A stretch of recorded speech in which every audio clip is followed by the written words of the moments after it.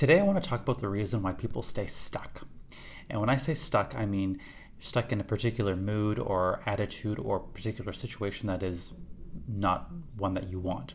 And despite all of the desire to change and despite all of the wanting and perhaps praying that you do, there's a reason why you're stuck where you are.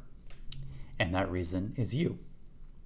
Now, I know this is a bit of tough love. It might be a bit triggering for some, but just stay with me here. This is the most important thing I can tell anyone out there. No one is coming to save you. Not the universe, not God. So all the praying you do might feel nice, might give you a lot of hope, but nothing will change until you take action. Action is what creates change, okay?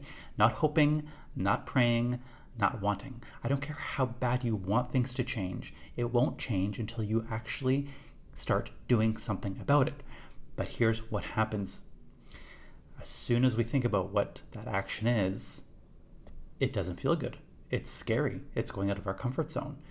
So what do? We face the fear and we run and hide. We go back and say, no, it's not what I want. This is scary. It doesn't feel good, is what people will tell me. It doesn't feel good. It doesn't feel good. It doesn't feel right. Of course it doesn't feel right. If you're trying to create a result you've never created before in your life, you have to learn how to be a different person, because the you who is you today is not going to create a result you've never created before. You need to physically, mentally, emotionally change who you are to create that result. You cannot create something over here from the person you are today.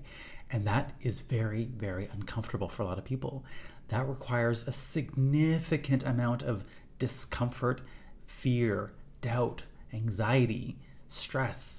Like, transformation is not pretty. It doesn't feel good. It's not all it's cracked up to be. It only feels good when you get to it. Imagine you're climbing a mountain. Climbing that mountain does not feel good, but people want the result. They want to see the vista from the top of the mountain, but they don't want to do any of the work to get there. And this is the number one problem I see with people. You want the change, you don't want to do the work. You don't want to spend the time, you don't want to spend the money, you don't want to face the fear, and you certainly do not want to let all of that doubt come up within you, and you don't want to face it. That is exactly what is keeping people stuck. Transformation is not easy. It's not fun. It sucks. It hurts. It is painful. And of course, if you try to do it on your own, it's not going to happen, because your brain is going to tell you, no, that doesn't feel good. I'm not doing that. That's why people only change under really only one circumstance. If something terrible happens in their life and they are literally forced to, when they have some kind of terrible situation happen to them that gives them no other choice but to face all of the anxiety, all of the stress, all of the fear, and that creates the change that they are looking for. But it doesn't have to be that way. You can change on your own accord. You can choose that you want to undergo your own transformation and do it deliberately. But what that requires of you is to face the fear, face the doubt, take action that you don't want to take. When your limiting beliefs get in the way, they're doing exactly what they're meant to be doing. They're doing what they need to do to keep you stuck where you are, because your comfort zone feels good. Even if you're not getting the result you want, comfort zones feel good.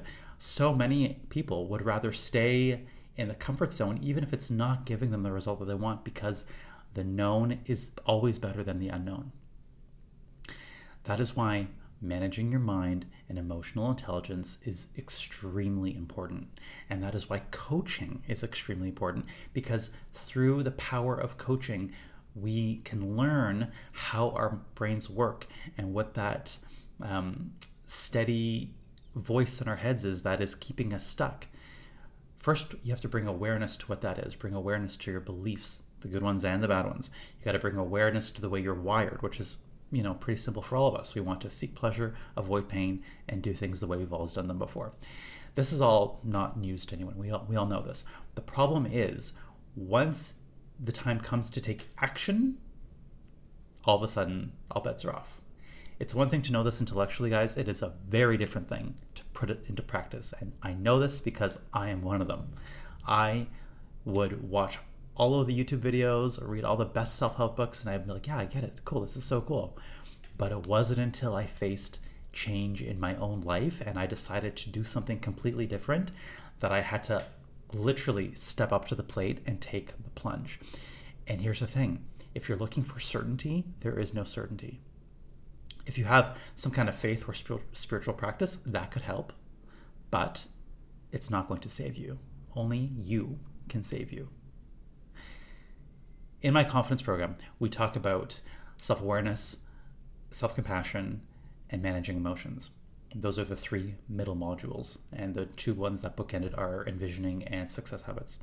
But in those middle modules, we really sink our teeth into fear and doubt, because that is exactly what is holding people back. Fear and doubt. If you want to get unstuck from your life, you need to be able to embrace that discomfort with both arms.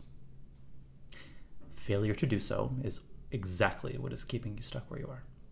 If you want to learn more about this, if you want to dig deeper, if you want me to teach you how to face those fears, and if you're willing to get uncomfortable, let me know. I'll be happy to show you. Thanks, guys. Be well.